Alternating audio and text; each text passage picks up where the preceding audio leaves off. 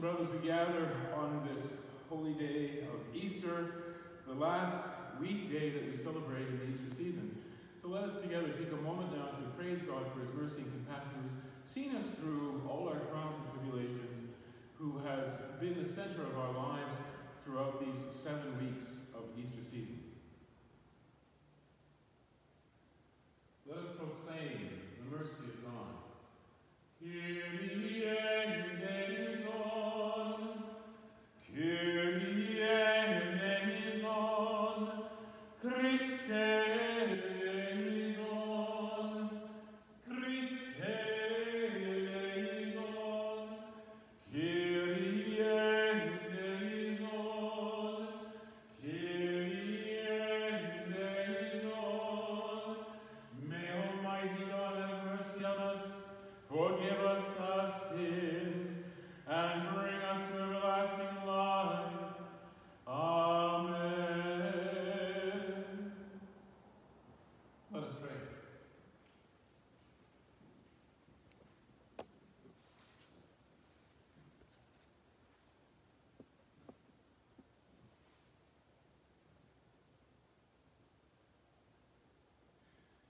O God, who by the glorification of your Christ and the light of the Holy Spirit have unlocked for us the gates of eternity, grant, we pray, that partaking of so great a gift, our devotion may grow deeper and our faith may be strengthened. We ask this through our Lord Jesus Christ, your risen Son. He who lives and reigns with you, Father, in the unity of the Holy Spirit, holy and mighty God, forever and ever. Amen.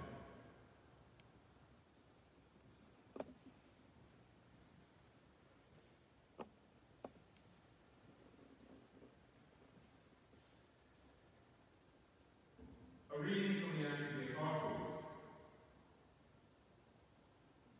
The tribune who had arrested Paul sent him to Caesarea to be tried by Felix, the governor.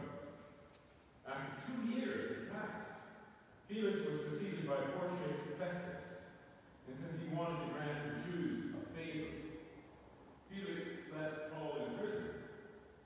King Agrippa and Bernice arrived at Caesarea to welcome Festus. Since they were staying there several days, Festus laid Paul's case before the king, saying, "There is a man here who was left in prison by Felix. When I was in Jerusalem, the chief priests and the elders of the Jews informed me about him and asked for a sentence against him. I told them that it was not the custom of the Romans to hand over anyone before the accuser met the accuser face to face, and had been given an opportunity to make a defense against the charge. So when they met here, I lost no time, but on the next day took my seat on the tribunal and ordered the men to be brought.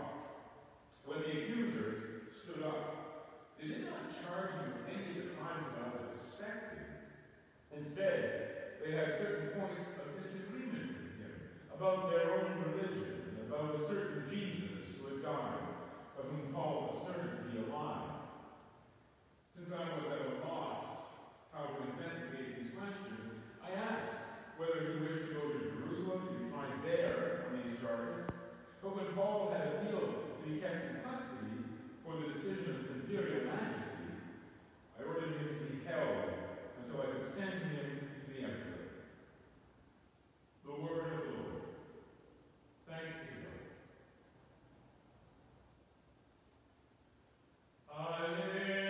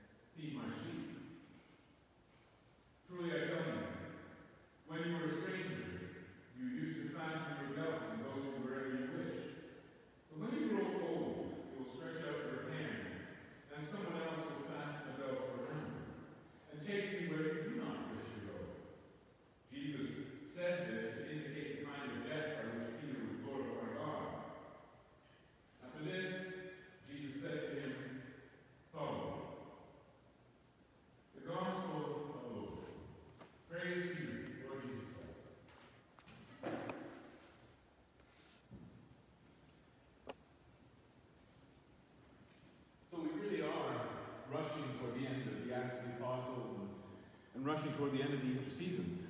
As I said yesterday, tomorrow we celebrate for the Vigil tomorrow, and Sunday we celebrate the Feast of Pentecost, and thus comes to an end our Easter season, which has been going on for 7 weeks. And if you wonder what 7 weeks feels like, well then all you have to do is just think of the time that you've been in isolation and the protocols that we've got in the province of Manitoba, because 7 weeks plus more we began this whole thing during Lent. So, I've been spending an enormous amount of time talking with you about the journeys of Paul as related to us by St. Luke in the Acts of the Apostles. Recall that Luke wrote the Gospel of Luke, but the Acts of the Apostles is ascribed to him as a kind of a second gospel that he wrote. The first one being Luke's attempt to tell us about the life of Jesus before the resurrection. And of course the Acts of the Apostles is chronicling the life of Jesus, risen from the dead, among the community, the faithful, and the birth of the church and all that. However, have you noticed that there's been an enormous amount of time devoted to St. Paul and his journeys? So yesterday we were being given a narrative of somewhere in the middle of his third journey, these huge journeys that were, thousands of kilometers, hundreds of kilometers anyway. And so in this case, we know from this week that we've seen Paul leave Ephesus, which is somewhat up in Asia, and leave Ephesus, a very tearful goodbye with the people of Ephesus, and especially with the priests, the people that were the leaders of the people in Ephesus, of the church in Ephesus. And so he leaves them and goes around and ends up in Jerusalem, where he is, where the Jews there, who have it in for him big time, want to kill him, where they have him, ultimately he gets arrested. Now here's the thing, Paul being very clever, and remember I was saying to you that, the Lord gave you a mind to use, so use it. That's one of the tools that you have for spreading the good news, for evangelizing, for telling people about your own faith, is your mind. And so you have a responsibility to make sure that you're able to be, thoughtful and intelligent in the expression of your faith, as much as you are to be able to do things practically. What happens is Paul finds his way out of a very tight situation where he gets the scribes, the Sadducees and the Pharisees to fight with each other, because Paul spots a weakness in their approach. The Pharisees, of course, believe in the resurrection in general, and the Sadducees do not. So he gets them to fight with each other. He claims to be a Pharisee, and so the Pharisees see him as a member of their own team, but they also need to defend their belief in the resurrection. Not the resurrection of Jesus. Paul's very clever. He doesn't proclaim that just yet in this point. He simply says the resurrection. I believe in the resurrection of the body. And so, so he gets them to fight with each other. In any case, it becomes a real problem in some ways, or maybe just a thorn in the side for the Roman governors, the people who are the Romans who are trying to keep the peace. And so the leader of the Roman cohort there takes him in under arrest. And we find out that today, it's what's narrated as we zip through the end of the Acts of the Apostles. It's more about what's happening with Paul. Chapters 24 and 25, we're getting snippets so that we can get through this. But the essence of the story is that the governor, Felix, now has Paul in his hands and has him in prison for 2 years. That's a long time. So Paul is in prison in Caesarea under the care of Felix, who's the governor, the Roman governor there, who answers directly to Caesar. And so it turns out that Felix was actually not such a bad guy. The governors of the people of Israel, the Roman governors, there was a lot of nepotism. They were all related in some way to Herod, one of the Herods. But in any case, Felix actually enjoyed talking about religion and faith with Paul, as we know in parts of the Acts of the Apostles that are not related here. He would call Paul and have him discuss, and he was kind of fascinated by he was intellectually fascinated by Paul's approach to faith. And he only became very uncomfortable when Paul would start to say, well, there's an implication to all this. The implication is that you have to live a good moral life. And at that point, Felix becomes very uncomfortable. In fact, at one point, he tries to bribe Paul to see if he can get Paul to fall away from his convictions, and of course, it doesn't work. In any case, at one point, Felix, his reign as governor is over, and he's replaced by another one. His name is Porcius Festus. So Festus comes along, and it so happens that it's a tradition that the king, who is Jewish, King Agrippa, and his wife Bernice come through because it's traditional to pay tribute to the new governor, and they come through. And Festus says to Agrippa, the king, he says, I have this guy in my custody. Now, unlike Felix, who was more or less sympathetic in some ways with Paul, now Festus is not. Festus is more sympathetic with the Jews. And so he does hear them, but he tells the king that he invited the Jews to come and lay their case in court against Paul. So remember now, this is over 2 years now that Paul has been, this litigation has been going on a long time. And so they come, and Festus tells the king that the charges that they want to lay against him are baffling to him. He thought it would be something else, something to do with the law. But instead, he says it's just a squabble that they're having about their own faith, and it's just an argument about words and something to do with this Jesus of Nazareth that Festus wants nothing to do with. And so, so Paul plays this. He plays pretty much, well, here's the thing. Remember I told you a little while ago that Paul's ultimate goal was to get to Rome. Whether he understood that fully or whether it was just his intuition, but we know that Paul ultimately wanted to end up in Rome. Why? Well, because just as he went to Athens, which was the center of culture, for the high point of culture for the known world at that time, and he took a crack at trying to convince the elite, the thinkers of Athens at the Areopagus, tried to convince them about the resurrection. Remember the whole story about he finds the statue of the unknown God and tries to convince them that that's actually the God of Israel. It didn't go so well. However, now he wants to get to Rome. Why? Because while Athens is the cultural center, Rome is actually the seat of power of the known world. So if the good news of salvation can get to Rome, well then it will go everywhere. Because Rome is the hub. Rome is the center. So Paul actually plays this out. And when so Festus says to him, the new governor says, well, shall I send you to Jerusalem so that the Jews can deal with you and try you according to their own laws? Paul says, well, I'm a Roman. I'm a Roman. And I demand to be treated according to Roman law. And I have, even as an accused, I have the right to be heard by Caesar. And so, yeah, Festus is kind of stuck. He's got to deal with this. And so, essentially, then Paul is told he's going to be held until he can be sent to Rome to face. And so, you see, through all these trials and tribulations, through all these three great journeys that Paul had, ultimately, it was, I would propose to you, that it was God's will that Paul would end up in Rome, ultimately. That's really what God was trying to do. So, through all these crooked lines, and all these this way and that way, and up and down, and everything else, to get to Rome was the whole point. And so, yeah, indeed, this is how it's working. So there's a couple of things there that I think are really important for us. And I think, especially with this new, these trials, I would say that we would say that we're experiencing with this new normal, whatever that means and whatever that will be, that we're experiencing something radically different. And it's easy for us to sort of feel as though we're being tossed around in the waves of whatever. You know, we wait for the provincial health experts to tell us, you know, what we can do now. And so it's easy to sort of feel as though we're at the mercy of just winds and of fate. And you know what? Actually, that can add some pain to our lives if we stop and think, you know, look at woe is us. But what the story with Paul reminds us of is that, well, here's the bottom line, isn't it? It's not about us. It's never about us.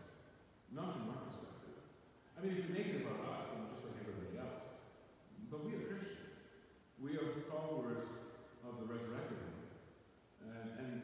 that comes something else. It means that when we commit ourselves to that, and we did, when we commit ourselves to that, we commit ourselves to the idea that it is not about us, it's about God. It's about what God wants. And we are really instruments. Now, it's not to say that we're not important. I'm not saying you're not important. Because to God, you are terribly important.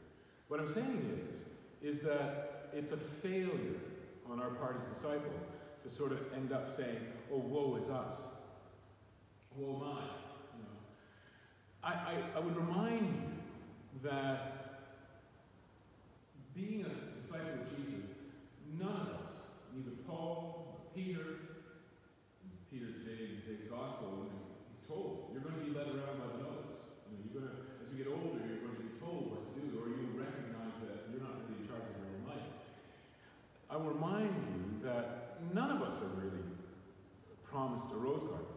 That's never. We're still good. That's so good. Have a little bit of an issue with the camera. So I would remind you that none of us are really promised a rose garden.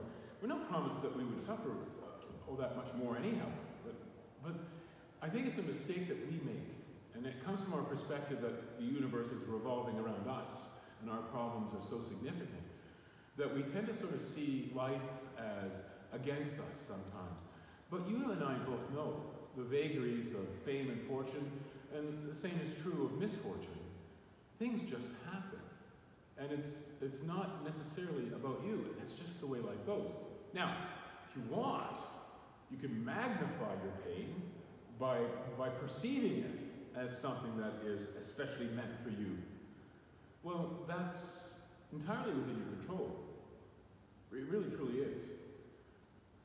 I think all of us do well if we try to remember that really, ultimately, it's not about us. It's really about God and God's will and what God is accomplishing in the world through us as instruments. But it's not really about us. If we make it about us, I guarantee you, you will make it more painful than it already is. You can deal with whatever it is that's painful that's happening in your life. We can all deal with this, what's happening with the COVID virus. We can all deal with that. But if we make it about us, it becomes especially painful. And it's not necessary. It's not. We're challenged by the story of St. Paul and how these lines and his travels and these 3 great journeys and going to this place and that place and ending up in Rome. We're challenged by that to see the same thing as what's happening in our lives today. You have to understand, and you need to understand, that God is still working in this virus. That God's will is still being made. God is not making the virus happen to punish us. That's really a very foolish perspective. No, instead, the virus is just simply is. It simply is. It's another thing that's alive in this world that is out there doing its thing, trying hard to survive in its own way, the way it knows, which is to infect other hosts. And that's how it exists. So it's just merely doing its thing to exist. However, at a greater level, at a higher level, God is operating in that. God's will is still being done. The thing to remember is this. It's all about what God wants. It's all about God. It's about God. God is God, I am not. If I maintain that perspective, then all the things that happen, whether they be joys or whether they be sorrows, will only be those things, and it won't be magnified by our sense that, oh, woe is me. So, on this day, as we prepare for the Feast of Pentecost, which is happening this weekend, recommend to you that you spend a little bit of time saying to God, I will do the same, because I have the same tendencies, why is this happening to me? I would recommend that we all take some time to sort of spend some quiet time and allow ourselves to challenge ourselves and open yourself up to the Holy Spirit. Prepare some room for the Holy Spirit this weekend to say, come Holy Spirit, recreate me, remake me, inform my mind, secure my heart in the reality that God is God and I am not, in the truth that it's all about God and not about me. Help me, Holy Spirit, to come to understand that, to accept that, and to live my life as a disciple of Jesus, joyfully accepting the reality that God is God.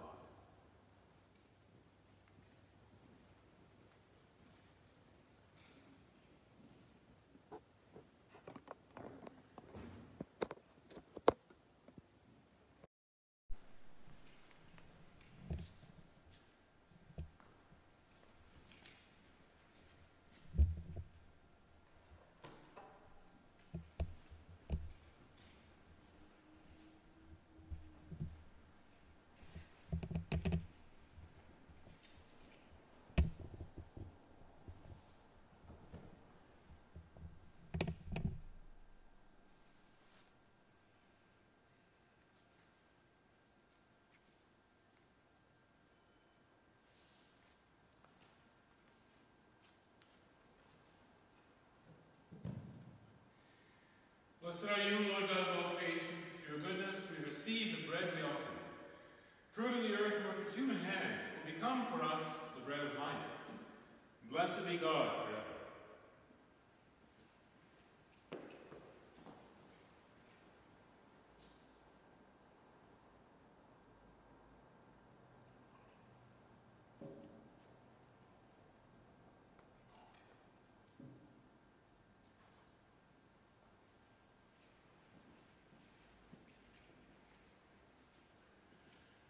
Blessed are you, Lord God of all creation. Through your goodness we have this wine to offer.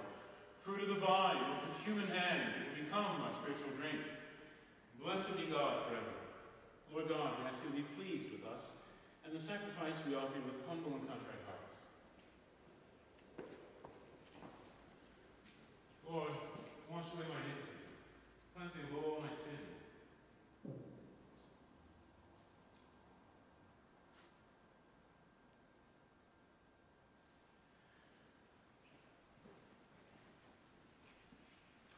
Pray, my friends, that my sacrifice and yours will be acceptable to God the Almighty Father.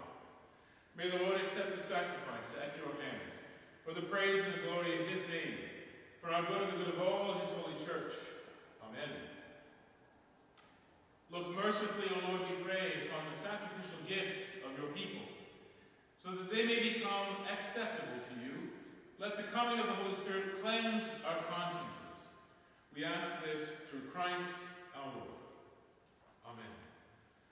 Lord be with you, and with your spirit. Lift up your hearts. We lift them up to the Lord.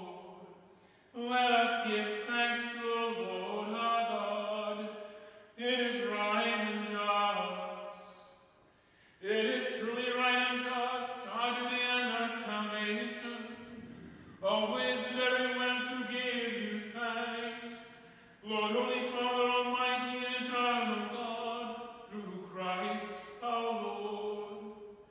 For after his resurrection he plainly appeared to all his disciples, and was taken up to heaven in their sight, that he might make us sharers in his divinity. Therefore, overcome with paschal joy, every land, every people exalts in your praise.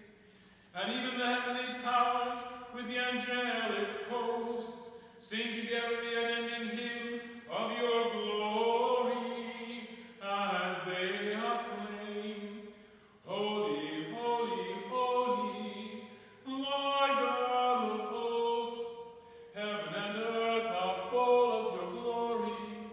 Hosanna in the highest. Blessed is he who comes in the name of the Lord. Hosanna in the highest. Hosanna in the highest. You are indeed holy, O Lord, the fount of all holiness. Make holy, therefore, these gifts, we pray, by sending down your Spirit upon them like the dewfall, that they may become for us the body and blood of our Lord Jesus Christ. At the time he was betrayed and entered willingly into his passion, he took bread and giving thanks broke it, and gave it to his disciples, saying, Take this, all of you, and eat of it, for this is my body, which will be given up for you.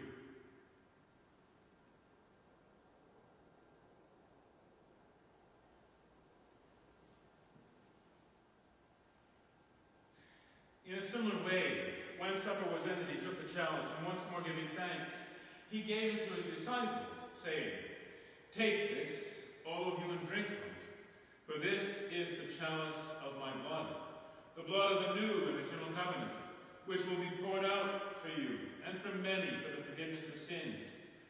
Do this in memory of me.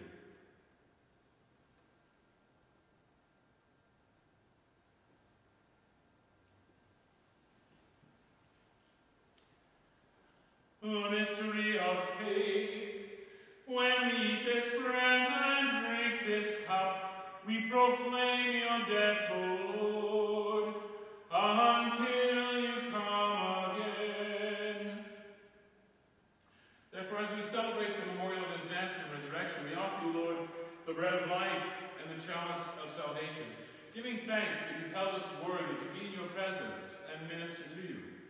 Humbly we pray that partaking of the body and blood of Christ, we may be gathered into one by the Holy Spirit. Remember, Lord, your church, spread throughout the world and bring her to the fullness of charity, together with Francis, our Pope, and Albert, our Bishop, and all the clergy. Remember our brothers and sisters who fall asleep in the hope of the resurrection, and all who have died in your mercy. Welcome them into the light of your face. Have mercy on us all, we pray, that with the Blessed Virgin Mary, Mother of God, Blessed Joseph, her spouse, with the blessed apostles and glorious martyrs, Saint Bernadette of Lourdes, Saint Boniface, Saint Paul of Tarsus, and with all the saints who have pleased you throughout the ages, that we too may merit to be co-heirs to eternal life, and may praise and glorify you through your Son, Jesus Christ.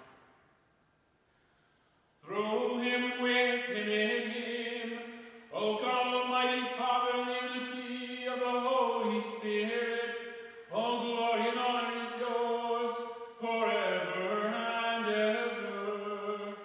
Amen. At the Savior's command, informed by divine teaching, we dare to say, Our Father, who art in heaven, hallowed be thy name. Thy kingdom come. Thy will be done, on earth as it is in heaven.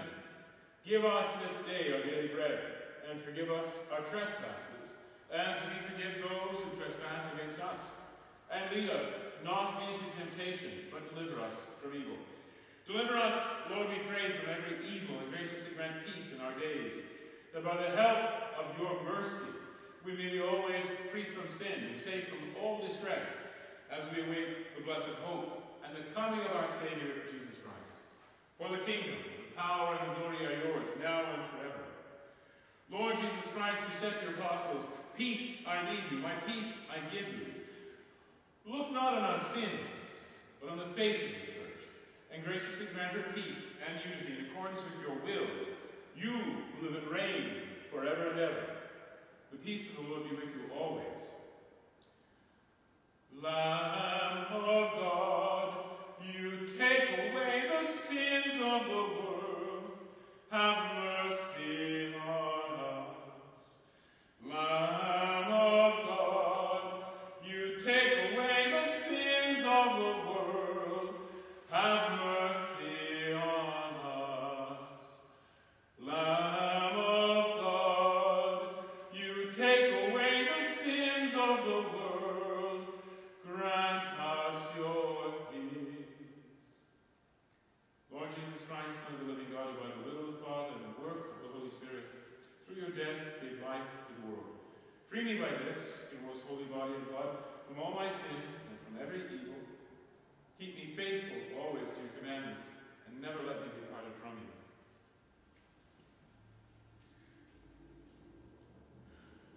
Behold the Lamb of God. Behold him who takes away the sins of the world. Blessed those called to the supper of the Lamb.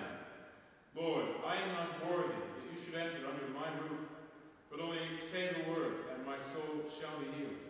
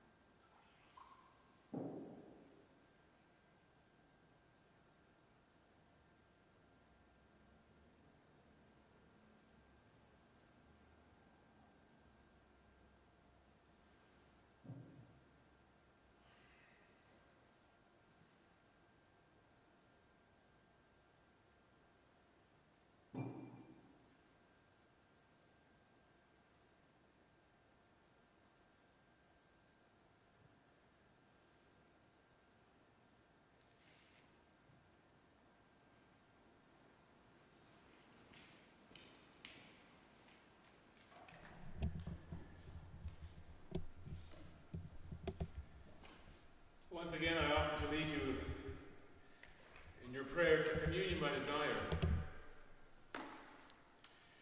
My Jesus, I believe that you are present in the most blessed sacrament. I love you above all things, and I desire to receive you into my soul. Since I cannot now receive you sacramentally, come, at least spiritually, into my heart. I embrace you as if you were already there, and unite myself wholly to you. Never permit me to be separated from you. Amen. And I wanted to introduce you, if you didn't know it already, to this beautiful traditional 12th century hymn that is done, has been done in the church since then, the 12th century, at Easter time. And since this is really our last day of Easter together, because we celebrate Pentecost beginning tomorrow, I would like to do it for you one more time. I hope you learned it. I hope you at least learned the melody. It's Regina Coeli, Queen of Heaven, traditionally done at Easter. It is primarily about Mary's joy at the fact of the resurrection, but also because Mary is the perfect disciple, is all of our joy. Regina Coeli, letare, alleluia, quiaque meruisti portare, alleluia, resurrexit, sicut dixit, alleluia, ora pro nobis Deum, alleluia.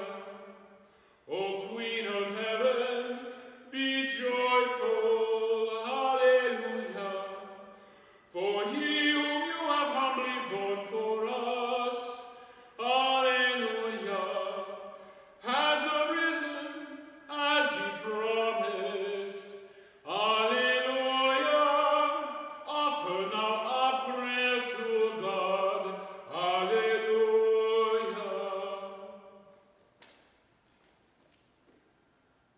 Let us pray.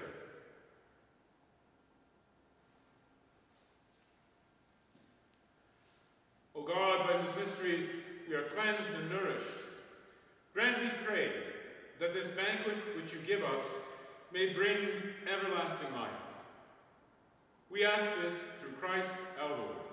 Amen. Now, I know that you've all heard about the new possibilities of having 25 people gather in this space. So we're working on a plan for this parish in particular. We're waiting to announce anything. We'll wait till Monday because that's when we're expecting the Archbishop to publish his own policies that he would like to see implemented throughout the diocese. So please wait. But we will be, remember now, it's only 25 people at a time. But we're considering how many masses we can do, and we're considering the cleaning that has to take place, the disinfection that has to take place between masses. We obviously can't have everybody show up, so we have to come up with a system of some kind, and we've got something in mind. So I ask you to just please be patient. Otherwise, we will continue to also do these broadcast these liturgies via Facebook and posting them up to YouTube so you can watch them at any time. So we'll keep on doing that. So one way or the other, you'll be able to continue to participate, as you have been. Many of you have been. I've been actually absolutely moved. I've been really edified and humbled, actually, by the faith of so many of you who have even commented. I love that. I love that you've even participated by commenting and saying, I'm here, or, thank you for the homily, or this is what I got out of it. I really loved it. I love when you tell me what you walk away with from a liturgy. So, yeah, it's just been a good experience so far. I think, notwithstanding the fact that we've had to deal with all these limitations, I think you have done a marvelous job of celebrating your faith in the risen Christ, notwithstanding everything that we're dealing with. So, yeah, you've done really, really well. And as I say, I did say that it really is all about God, and it's not really about us. In other words, it's not about our egos, it's about God. But I want to remind you that it's not to say that you're not important. I mean, let's face it. The great commandment is love the Lord your God with all your heart, all your soul, all your strength, and love your neighbor as yourself. And the reason why we do that is not just because we're told to. It's because we have to recognize that you and I and everybody else that you see is actually important enough to have been willed to exist by God. So, yeah, we are important, each of us, to God. But from the point of view of the kingdom and God's realm, it's really all about God. And we're there to know God, love God, serve God, and to spend eternity with God. That's why we exist. All right, so the Lord be with you. Bow your heads, pray for God's solemn blessing during this Easter season. May God, who by the resurrection of his only begotten Son was pleased to confer on you the gift of redemption and of adoption, give you gladness by his blessing. Amen. May he, by whose redeeming work you've received the gift of everlasting freedom, make you heirs to an eternal inheritance. Amen. And may you, who have already risen with Christ in baptism through faith, by living in a right manner on this earth, be united with him in the homeland in heaven. Amen. And may Almighty God bless you, the Father, the Son, and the Holy Spirit. Amen. Go in the peace of Christ. Alleluia. Alleluia.